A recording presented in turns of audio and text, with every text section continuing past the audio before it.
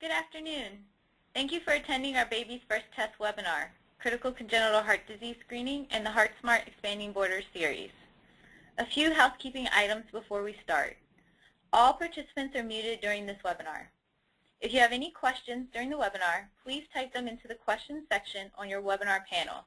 Our presenter will answer these questions at the end of the presentation. Now on to the webinar. Today's webinar will highlight the work that Children's National Medical Center has completed in partnership with Baby's First Test to champion, develop, and disseminate educational resources on CCHD to both parents and healthcare providers. The presenter for this webinar is Lisa A. Holm. Ms. Holm is a collaborative practice facilitator for the Children's National Heart Institute, where she oversees champions and facilitates quality and performance improvement work with clinical teams to improve outcomes for children with congenital heart disease and for their families. Prior to joining Children's National Heart Institute, she had the unique opportunity to work both as a regulatory counsel, focusing primarily on healthcare issues at the state level, and as a pediatric intensive care nurse, caring directly for children with critical congenital heart disease. Ms. Holm holds a JD from George Mason University School of Law, where she served as an associate editor of the George Mason Law Review, and obtained her bachelor's degree from the College of William and Mary. Ms. Holm will now start her presentation. Thank you so much, Talia, for that welcome, and thank you to Baby's First Test for this opportunity to present some of the work we've been doing in collaboration both with Genetic Alliance and through the Challenge Awards with Baby's First Test. We've been really grateful for Baby's First Test and Genetic Alliance for their collaboration and expertise in helping us get the word out on critical congenital heart disease screening.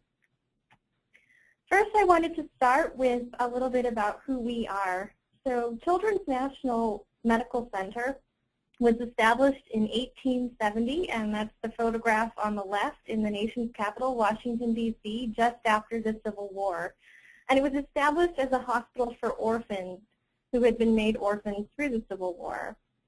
Originally, it was a 16-bed facility, and since then we have emerged and expanded considerably. The picture on the right is our current building, and we are a world-class provider of pediatric health care, serving children both locally and internationally in all 50 states as well as 40 countries. In 2009, Children's National established the Congenital Heart Disease Screening Program through a grant opportunity that Dr. Martin first established with Elizabeth Bradshaw. Elizabeth Bradshaw has been an awesome member of our team. She since is moved to part-time, and we still consult with her regularly, but the other members of our team are Joseph Wright, who provides strategic leadership and helps us with our advocacy efforts. The photograph of the person next to Dr. Martin is myself, and then below me is Lindsay Attaway, who is our program coordinator for the Heart Institute, and she is amazing. I don't know what our program would do without her. So that's our small team here at Children's National. I also wanted to give you a little bit of background about why this webinar is particularly relevant today. So critical congenital heart disease screening has been expanding rapidly across both the United States and internationally. And so we'll examine some of those efforts later in this presentation, and a lot of the research that's come out is very timely and is ongoing. From the beginning, education was identified as an issue, and so that's why we've been so grateful for this partnership with Baby's First Test that started way back in 2011. And so we'll go over today what is critical congenital heart disease screening, how is it performed, and what are the HeartSmart Expanding Borders videos, and what has been the impact of these videos. So I'd like to share the story of Veronica Easley. Veronica is the baby on the left, and she is the daughter of Olivia Easley, a physician and mother who has been an amazing advocate in Maryland. When Veronica was born, she showed no signs or symptoms of critical congenital heart disease. She went on and passed away actually around 2 weeks of age in her sleep. The baby on the right is a baby that was also born in Maryland, and at a hospital that was an early adapter for critical congenital heart disease screening using pulse oximetry. This baby's heart disease was caught in the newborn nursery, and she was able to get the surgical interventions necessary to save her life. She's actually doing fine. Veronica Easley, her mother was an FDA physician, and she's gone on to become an amazing advocate and started a parent group to advocate for critical congenital heart disease screening. And so this story just illustrates, from looking at these two photographs, it's very difficult to assess which baby based on things like clinical signs and symptoms and cyanosis as to which baby has heart disease. So congenital heart disease is the most common birth defect, occurring in about 8 of every 1,000 births. The critical forms of congenital heart disease occur in about 3 out of every 1,000 births. So the critical form of congenital heart disease includes heart disease anomalies that require intervention within the first year of life, either surgical intervention or intervention through cardiac catheterization. Congenital heart disease accounts for 30 to 40% of the deaths, all deaths that occur from congenital anomalies. And the majority of these deaths do occur in the first year of life and even the first 2 weeks of life as the infant's physiology changes from fetal to newborn circulation. This slide illustrates a study that came out of California, and it was a 15-year retrospective study that looked at infants who died of critical congenital heart disease in California. And what this study found was that over 50% of those deaths due to critical congenital heart disease were attributed to late or misdiagnosis.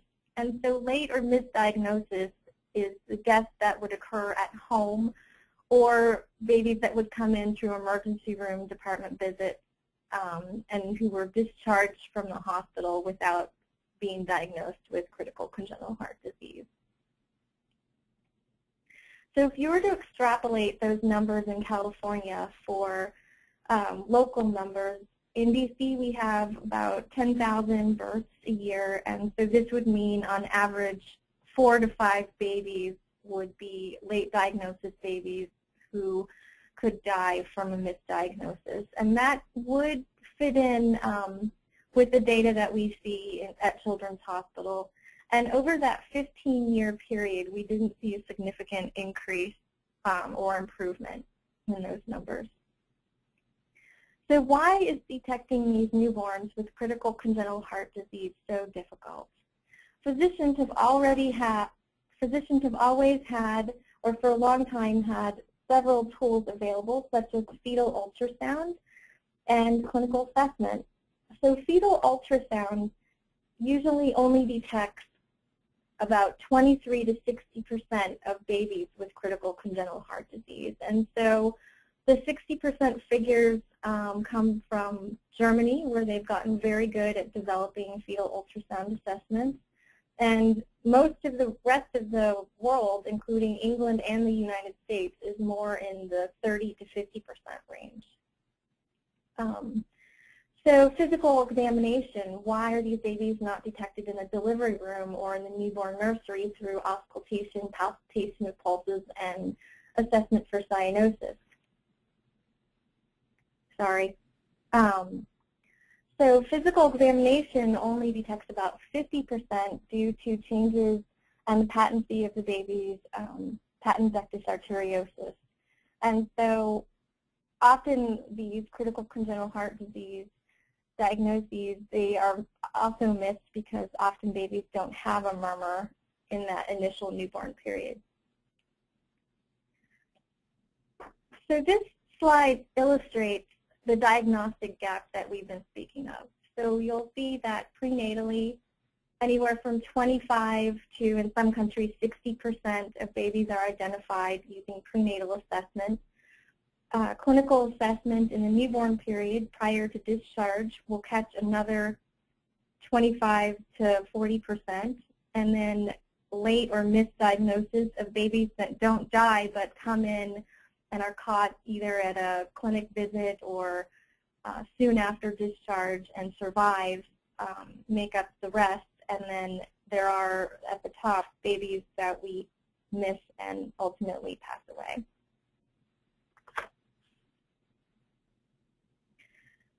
So why is it so hard to detect cyanosis? And cyanosis is a bluish discoloration around the eyes, lips, and other extremities. So normal newborn saturation is around 95%, and that's if you have a hemoglobin of 17.5 or greater. You'll be able to see that cyanosis around 80%. And so this chart was developed by a neonatologist that illustrates what we call the cyanotic blind spot. So a human eye is not able to detect visible cyanosis until oxygen saturation levels are around 80%. And so one research study using clinical staff, meaning doctors and nurses, actually found that for their research, the mean threshold for detecting cyanosis was as low as 69%.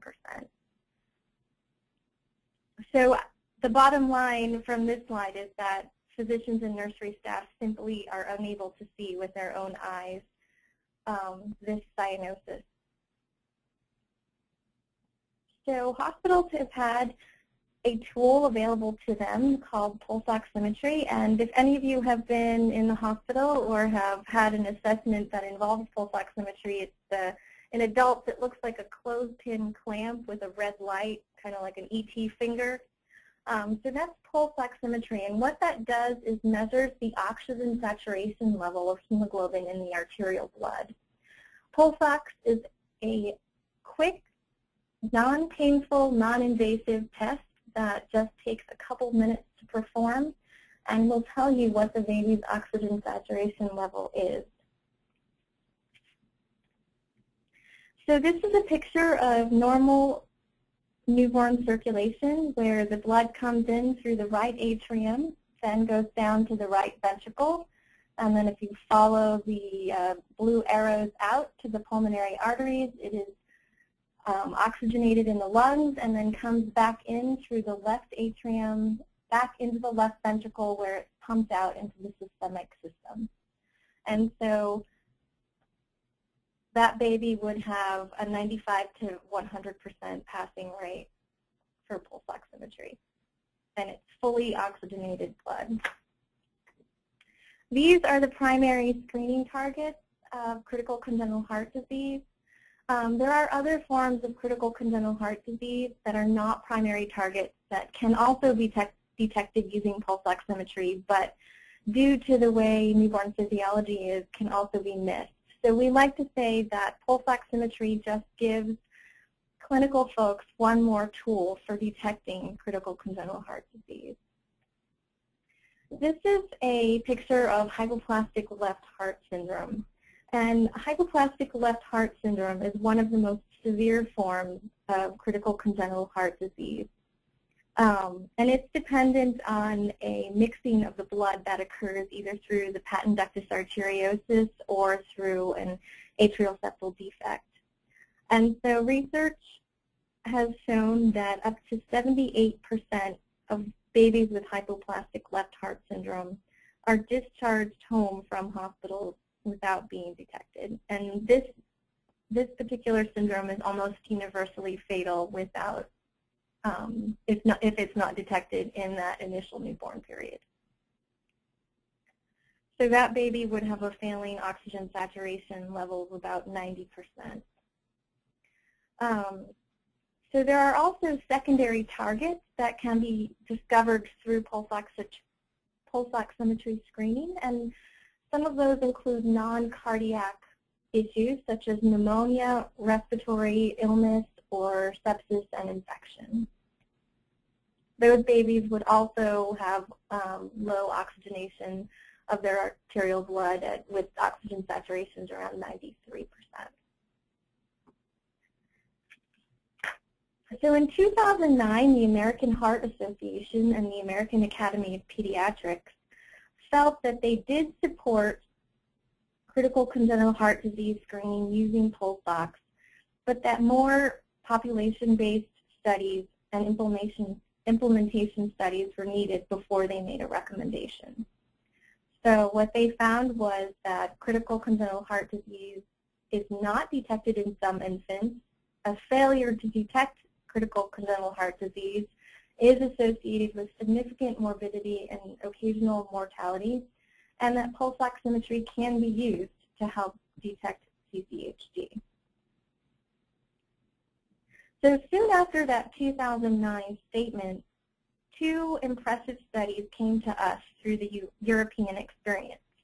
One of those came out of Sweden, and this is a study that was done examining 46,000 live births in Sweden, where it compared physical exam alone to physical exam and pulse oximetry. And as you can see, the results here are impressive. We went from sensitivity and specificity from the 60s to the 80s. And so sensitivity is how good is the test at picking up the disease, and specificity is how often is it accurate. So you can tell from this study that both sensitivity and specificity were excellent. It's also interesting to note, I mentioned the secondary targets, and this study also found that false positives for critical congenital heart disease using pulse oximetry were often true positives for other pathologies, such as their secondary targets, respiratory illness, sepsis, and pneumonia. So this study came out of England, and it was a meta-analysis done and published in May of 2012 in the British Medical Journal. And it examined 13 primary studies that had strong scientific backing for pulse oximetry with a very low false positive rate of 0.14% and a high sensitivity rate of 76.5%. And this is based on about almost 300,000 infants in England.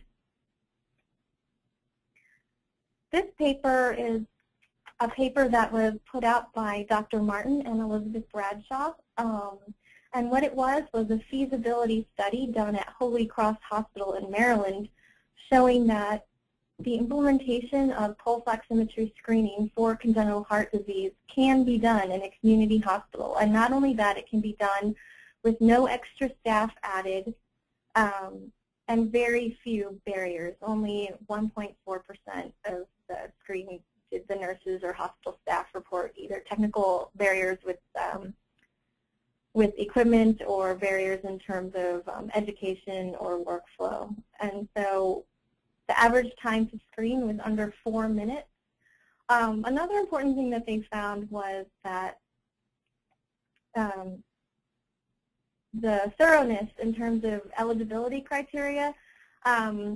When they first started doing this at Holy Cross, they found that they were missing a few eligible babies every week. But once they had their first positive, in terms of finding that first baby that was identified through the use of pulse oximetry, they found that they were then, the screeners in the nursery, the thoroughness went up to 100% of the babies were being screened prior to leaving the newborn nursery after that first good catch. And they also found that CCHD screening using pulse ox did not result in a significant increase in echoes. So if a baby had a positive screen, it would be assessed both for the secondary and primary targets, as well as an assessment by a pediatric cardiologist and an echocardiogram to rule out critical congenital heart disease screening. So only 7 more echoes were ordered as a result of this study in this hospital. So this study came to us from Dr. Yor in England, and what they were examining was whether or not false positives increased anxiety in families. And what they found was that families like this, and that knowing that they have another way of identifying babies for further evaluation for heart disease actually was a good thing. And so that's this study from England. So after all of these large population studies and feasibility research, the next steps in the United States were to have a meeting of all of the major stakeholders. I think you can make out, it's a small picture, but we had several physicians, including Dr. Gail Pearson and Dr. Gerard Martin, were there represented at this HRSA work group meeting at the American College of Cardiology Heart House here in DC. And so following that meeting, Secretary Sebelius put out in September of 2011 her recommendation to add critical congenital heart disease screening using pulse ox to the recommended newborn screening panel. So we had a second stakeholders meeting following this recommendation in February of 2012, and that paper came out, I believe, this past June. And this is the current nationally recommended protocol for critical congenital heart disease screening. It looks like a lot of boxes, but the only three that are really different that you need to know to understand how to use the pulse oximetry algorithm is the top three boxes. And so the fail box is any baby that has a pulse ox of 89% or less, and either the right hand or foot is an immediate fail and needs to have an assessment done for primary and secondary targets. For babies who have pulse ox numbers in both the right hand and foot of 90 to 94%, or a difference of 4% or more between the two, that baby is a retest, and you can repeat that test up to 3 times. If the baby falls into that retest category the third time, the action is to not repeat and to begin to assess the baby for primary and secondary targets.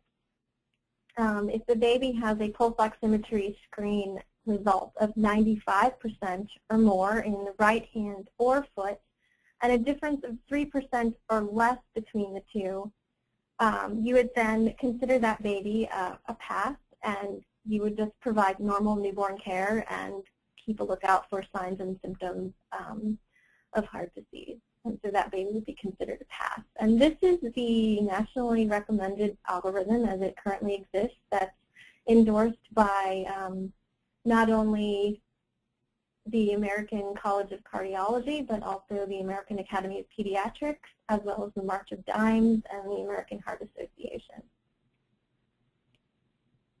So once we have that recommendation in place at the federal level, it was then left to the states to decide whether or not they were going to mandate it. So in 2011, Indiana and Maryland were the first states to pass CCHD screening legislation, and New Jersey was the first state to implement CCHD screening in their state. This photograph, Children's National was very involved in the Maryland legislation, and we went to testify. There's Dr. Martin and Elizabeth Bradshaw in this photograph when they ultimately signed to the bill, making it mandatory. Since 2011, mandates have increased. In fact, just in the first half of 2013, 20 states enacted legislation requiring this as a mandatory screen. So the current total is about 33 states with legislation pending and several more. This map is just to give you an idea of how quickly the landscape has changed nationally in the U.S. This map is available online at the 1 in 100 Newborn Coalition website, and they update it regularly. So you can tell just from looking at the difference between June of last year and September of this year, how many more states, and so the green states are the ones that have enacted mandatory legislation requiring CCHD screening. Children's National has also had the fortunate opportunity to work internationally. In 2011, we started working with the Health Authority in Abu Dhabi. In the first year, they screened 23,000 infants, and 13 babies with the critical congenital heart disease were discovered through pulse ox screening. And that's a picture of Dr. Martin in Abu Dhabi. So the second year results, they screened nearly 50,000 babies, and 21 cases of CCHD have been detected. We also have international partners in Kuwait, as well as England and Mexico, and this is just a map showing some of those partners in the Middle East. The Middle East actually is probably the first country to have all of their Ministry of Health hospitals in Kuwait are currently screening, and one private hospital. So they were the first in 2011, 2012 to really have that universal pulse oximetry screening for all of their state hospitals in place. In June of this year, Dr. Martin traveled to Torino, Italy to meet with a group of stakeholders from Europe, including neonatologists and researchers. I think Anne Granelli and Dr. Yor, who initially had those two big population-based studies published, also were there.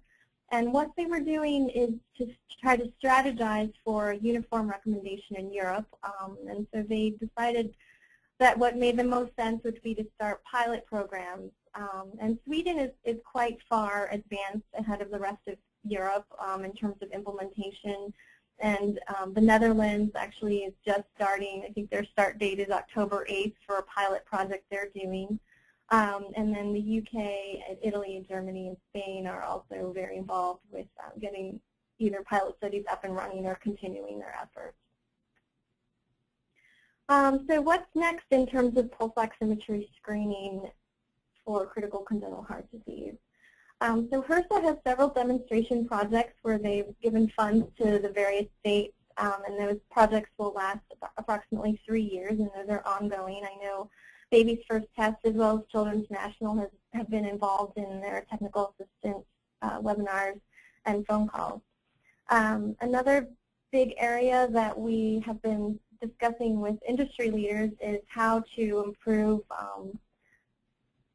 the health information exchange in terms of getting the data from the hospitals to be able to report it to things like state departments of health. And so I think that some of the leading pulse oximetry manufacturers have several things in the pipeline that are just waiting for FDA approval in terms of embedding the nationally endorsed algorithm into the pulse oximeter device so that you can just know based on the baby's numbers whether or not they're a pass, fail, or retest. So those are up and coming. The CDC recently put out a cost effectiveness study earlier this summer. I think it might have just been last month, and NIH is looking as well. So throughout all of this, one thing that has continued to be a need is to develop educational resources to be able to allow for widespread implementation both nationally and internationally. And that's where I want to switch this presentation over a little bit and talk about the HeartSmart Expanding Borders videos that Children's National has developed in collaboration with Baby's First Test. So in 2011, we were awarded our first challenge award, and our goals for that first year that was implemented in 2012 were to create 2 web-based videos. One video would be geared towards providers, educating providers, and the second video was geared towards educating families and advocates of pulse oximetry screening. So we went on, due to the success and popularity of those videos, we applied for and were able to receive a second challenge award in 2013. And we are just finishing that up with My Baby's First Test in terms of making this happen. And the goal for that was to really improve access to these educational tools.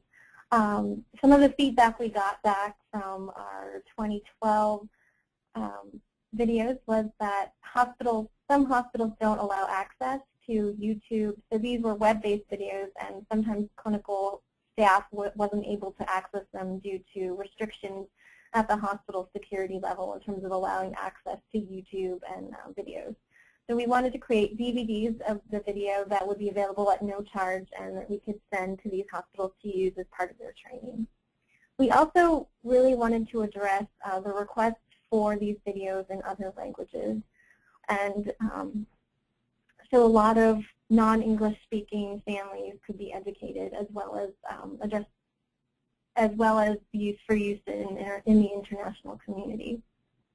So first we'll go through the content of what the HeartSmart Expanding Borders videos were in 2012 in terms of the provider or parent videos. So the provider video provided both the how and why of pulse oximetry screening in terms of what the physiological changes were. There's some automated versions of the pictures that we looked at of hypoplastic left heart syndrome and the newborn heart, and it goes through in more detail some of those physiological changes that occur, as well as potential complications and how to speak with families to educate them on CCHD screening. So screening in your unit, we recommend in the video to pair the screening with other standard of care newborn screens that are already occurring at the hospital, and so that improves both compliance and sustainability in terms of making sure that it's implemented in a place that makes sense. And so some hospitals choose to pair it with the metabolic screen, and others, we've also seen them successfully pair with the hearing screen. We do recommend, though, because the blood spot is a prick, to do the pulse oximetry screening first if a hospital chooses to pair it with the metabolic screen, so that the baby's not crying and screaming, which can interfere with the pulse ox numbers during the screen. And the video also contains a list of do's and don'ts. So some of the do's that we highlight are things like how to place the sensor and what the best sites are for infants, including the great toe, thumb, and the outer aspects of the palm and foot. We also encourage families, or we also encourage nursery staff to not use other sites, such as sometimes you'll see the pulse oximeter wrapped around the baby's wrist, which manufacturers have found through testing that doesn't give as good of a reading as using the palm, the foot, the toe, or the thumb. So some pulse oximetry don'ts that are included on the video: never use an adult clip for an infant. Don't perform the test in bright light. You can use a blanket to help kind of shade the testing area or the baby's limb, as well as some common sense things like don't put the pulse oximeter on the same limb as a blood pressure cuff, or use your own hand to kind of hold the sensor to the infant's skin, because the sensor will actually pick up your own pulse and pulse oximetry reading. This photograph just illustrates those 4 sites that are recommended as the best sites to use on an infant. And then also the pulse oximeter that is sort of recommended for pulse oximetry screening is just one that's been approved by the FDA and is motion tolerant. Approved by the FDA for use in newborns, sorry. And so this shows 2 different types, the disposable probe and the reusable probe. So some of the clever sayings that nursery staff have helped come up with to remember so the 2 readings on the right hand and either foot. So the pre-ductal fat is the one on the right hand, and to help them remember that, they've come up with the saying, right is right, meaning the pre-ductal oxygenation saturation should be gotten on the right hand. And then in order to help them remember which way the sensor goes, the red light emitter goes on the top, and a lot of manufacturers have a little star, or some manufacturers, sorry, have a little star or a little bar that will mark which side goes on top, and the sayings associated with that are either raise the bar or star to the sky. So the parent video that was developed last year includes some different things, including a family story that we shared to start out this presentation, interviews of Veronica Easley and other parents whose babies have been identified using pulse oximetry screening. The the why and how of pulse ox and what the next steps are if a baby screen is positive. So one thing we encourage screeners to educate parents on is that pulse oximetry screens are just a screen. It's not a diagnostic tool, meaning the baby can still have a heart problem that is not identified through pulse oximetry screening. So the parent video also includes the signs and symptoms of congenital heart disease, including falling asleep during feeding and failure to gain weight, cyanosis, meaning pale or bluish skin color, poor weight gain, puffy hands or feet, irritability and difficulty to console. And so we also point parents to other resources such as the Baby's First Test website and links to other parents' sites for giving them an idea of what the other newborn screens are, as well as information about the disease itself. And the CDC also has a great website, and so that's all included in the parent video. So 2013, we started this project with Baby's First Test in January of 2013, and they were excellent at helping give us some of the technical expertise in terms of identifying populations in terms of which languages we should translate the videos into first, as well as making sure that they were culturally sensitive and how best to get the word out there in terms of dissemination of the videos. And so this is where the videos are currently located. The web-based versions are available online at YouTube, Baby's First Test, and Vimeo. And the languages that we were able to translate them into this year are Arabic, Chinese, French, Russian, and Spanish. And we were only able to translate the parent video into these additional languages. The video for providers just remains in English only. In terms of dissemination, Baby's First Test has been a great partner in terms of trying to reach major stakeholders that would be interested and would find this education valuable, including state departments of health as far away as Alaska. We've had many states ask for these videos and have started using them and posting them to their own websites. We've had requests from nursing schools, parent advocacy groups, industry partners, individual hospitals, as well as professional associations. Dr. Martin and I have shared the videos as an educational resource at both conferences and grand rounds presentations. And I've been working locally with some of the teams at DC hospitals, and I've heard some ideas where they've implemented the parent videos either during prenatal tours and birthing classes, as well as new parent classes that are given on the unit.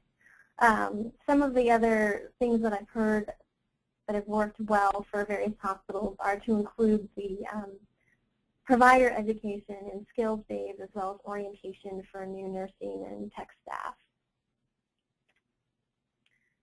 This is a map just showing some of the various countries that have implemented or are thinking about implementing CCHD screening using pulse oximetry.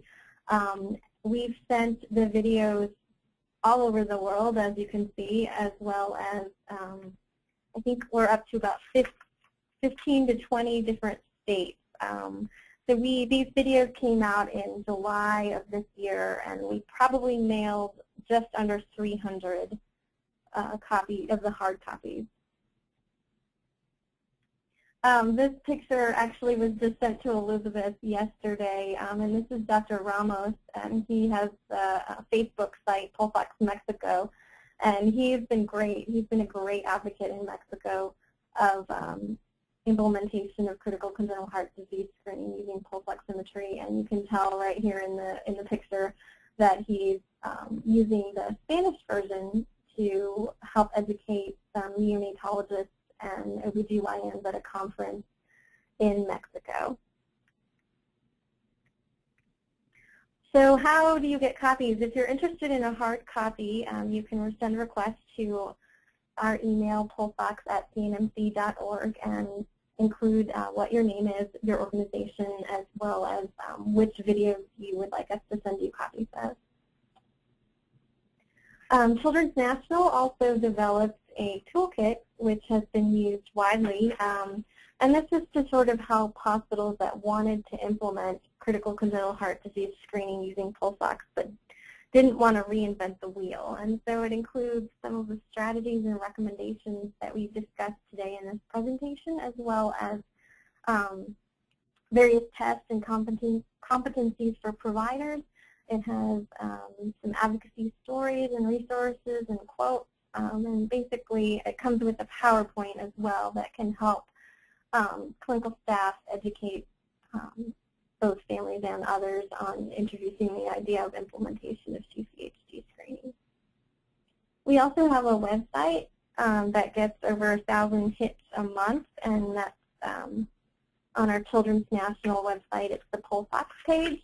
We also have an online community where if you're interested in getting a login and password, it's basically have a blog where we post links to new abstracts on CCHD research that comes out, as well as an open forum for providers to talk about how implementation is going in their hospital, as well as helping each other troubleshoot barriers. So this is just a list of just a few of the other resources online that are very helpful for resources in terms of educational material, both for providers and families on CCHD screening.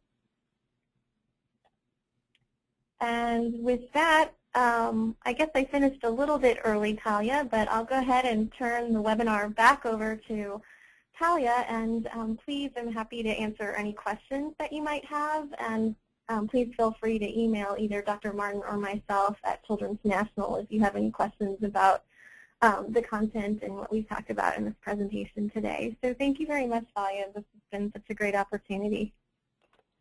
No problem, Lisa. We actually do have a few questions for you. The first question that I have is, how many states screen for CCHD?